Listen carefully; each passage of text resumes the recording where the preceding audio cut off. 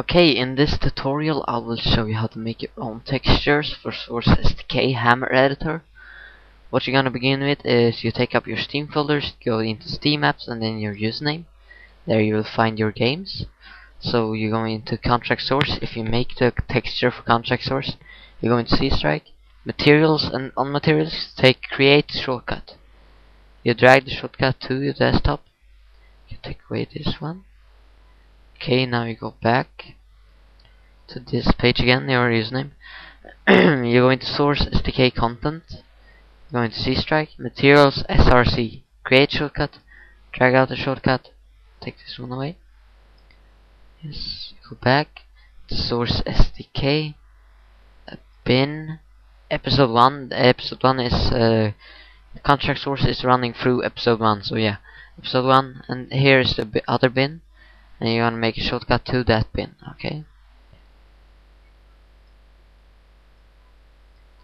Now you should have 3 folders on your desktop, and okay, there we go. Bin I'm gonna rename to VTX. Materials SRC I'm gonna rename to Texture Maker. Materials I'm gonna change name to Texture Folder. Okay, in Texture Maker you should make a map for my textures, and also in Texture Folder my textures, same name. Okay, and also if you're making a textures for map, it's easier if you go into my textures and make a new folder for like the map you're making, surf blah blah blah and so on, so it's easier for you to know where the texture are. Okay, okay, so this is what Gimp looks like. Okay, so when you're gonna start making your texture, you take archive, new, and you take 512 or 512 and 512. These are normal sizes for the textures in Source SDK. Okay, this is how it looks like. It's like Photoshop, but it's free, and it works pretty well, I gotta say. Okay, I'm just gonna pause and make my texture. Okay, this is what I made.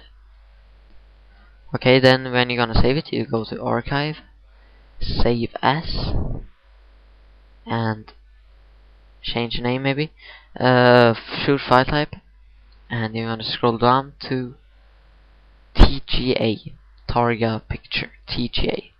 Press save. Yes, you shouldn't have that, but just save. Okay.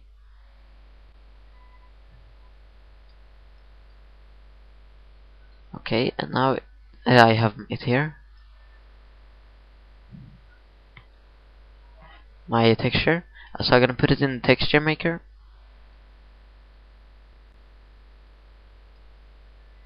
And put it in my textures. Take it up. Okay. Take this to the side. Take up VTX folder. Go down until you see both. Oh yeah, you should see it. But yeah, VTX.exe. You take the TGA file and drag it on top of the VTX. Let it go. Okay. Hit any key to continue. Okay. Now a text file will appear. So what we're gonna do now is this text will be in the description. It's for the text is for what is it called, a transparent spray, but it doesn't really matter. Okay, my textures and the name of the texture. Change name, copy, take it up, paste in, take away TGA dot. Okay. Now we're not done. Archive, save as, and take away the txt and take the vmt, save. Okay, so there we go. Now we can take this one away.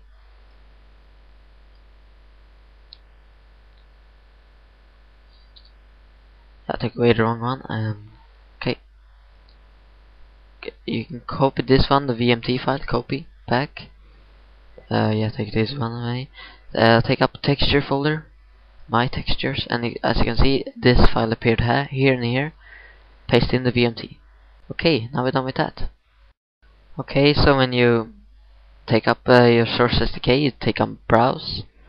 You should search for the folder this is in, so which is my textures. Okay, and there you go. There you got it. Map made by development tool. Surf Mix Maps version 1.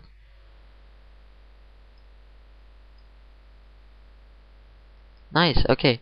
This won't work for other players if you don't use pakrat. It will be black and purple squares because they don't have the texture. So what you will need to do is watch the pakrat video if you don't know what pakrat is. Well, read the description for the video, and I got link to Gimp.